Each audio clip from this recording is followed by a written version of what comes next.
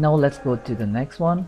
Now we'll start looking at we already started in a sense, but I'll show you how to add all these icons to the list view that we have right now. So before going that, like as usual, I've gone through web page we went through in the first video, and I've downloaded all these icons, and these are the icons that I'm loading there. So first, again, you can, if you have many icons, you can loop through here. For example, in this code, I'm looping through all the items within the within the folder that is ending with JPG, but like it's totally up to you how you want to do it. For now, I'm gonna manually add these items and share that this is unique like this.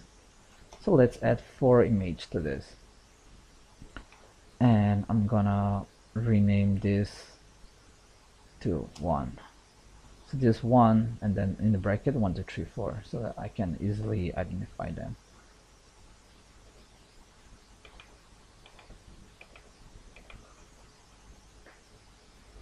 So here I'll say ICO.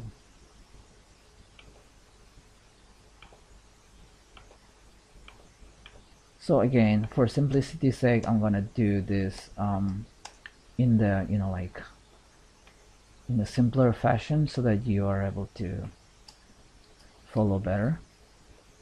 Okay, so now basically I've loaded to this image, I've loaded 4 images. Okay, and then I'll try to bring these images to this particular list view. Now here I'm saying that my view is going to be this, and then the icons are going to be coming from this particular image list. Okay, and then coming down here, let's try to set an icon to this one. So here, for example, this is the list item, and then this is the sub item we're adding, and then this is, again, we've already gone through this index key, and then this is text, and then right after that there is an icon. So maybe you can specify index number for the image here. You can even specify the name that you've added to these images. Okay, so well, let's try this once first. So I'm saying just add the first image from the image list. So you can see all these are ticked. So this is as simple as it can be to use this. Let's say that for the third column we want to add another image. Let's say this is first, I think. Well, let's say we want to add this second image. Again, this can be dynamically set based on the value. We have already seen an example here that you can specify what will be the item that we declared earlier for list sub item, and similarly in this fashion you can access the properties for the sub items. So let me run this again, and you can see these are all the icons that have been added. What else can we do here?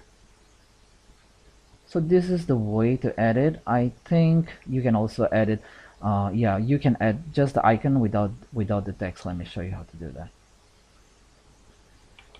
Okay, so this one again is very simple. Let's say that for the third column we want to just assign an icon, not the text. So you can simply just get rid of the text parameter here. The text portion, I'm just going to remove it, and then here I'm going to see for example. So our fourth icon is this. I'm gonna load this. So here, just added the icon. Okay, I think this is because we moved this item, the index must have changed, but you get the idea. This is just the icon without the label. Okay, that's how you can do it. So before we end the video, let me quickly show you how to read an item that has been selected. Now let me add this additional text box.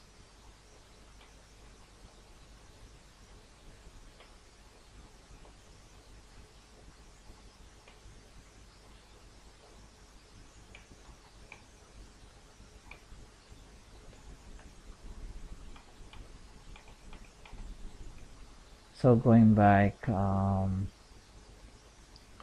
let's go to click event. So when an item is clicked, let's try to get what item has been clicked at that particular point of time. So to do this, we can use selected item property. Let's try to do this. We can say me dot textbox1 dot value. This will be our. From here, we want to find the selected item, and then we can use the sub item, whatever is the first column for now. Let's start with that. Okay, so you can see it's showing us the first column value at the moment, and so on, Matthew, and so on, like this. So similarly, you can assign multiple, like for multiple columns, just replicate the block, the text box. If I'm not mistaken, we've added 3 box. So text box 1, 2, and 3. So column number 1, column number 2, column number 3 value, whatever is selected at that point of time. Okay, hold on. I think we missed text box 1. Let me just get rid of this for now. Text box, okay, there is no text for this particular column, that's why this is blank. Okay, so let's make it 4 maybe.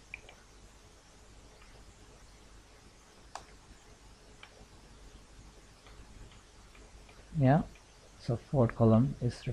Now let me also quickly show you how to look through all the items within the list view and then check if the item has been selected or not. So you might want to, based on the selection, you might want to do certain things, so this will become very handy. Let me add another button here.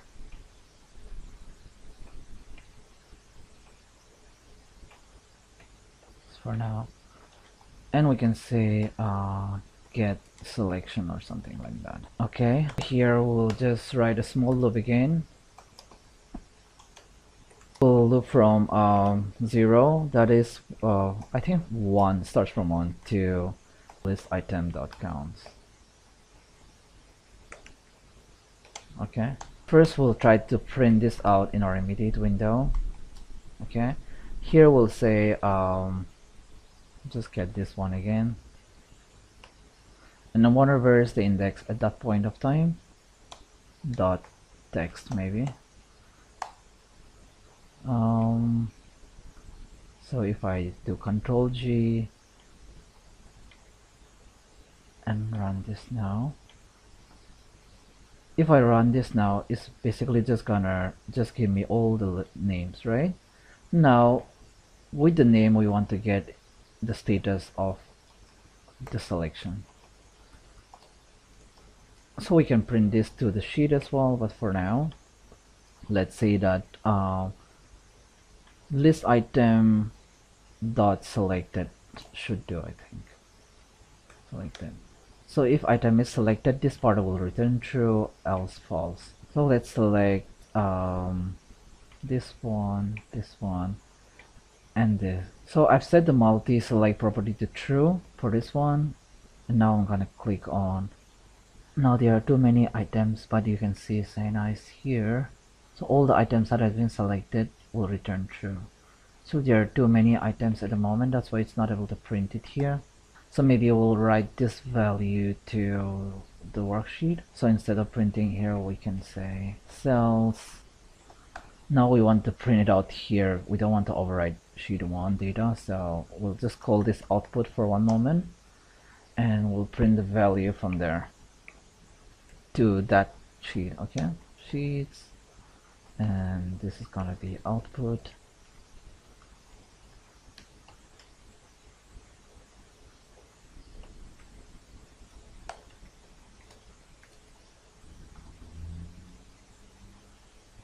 Okay, so I is gonna increase this looping from 1, so I think it should be okay.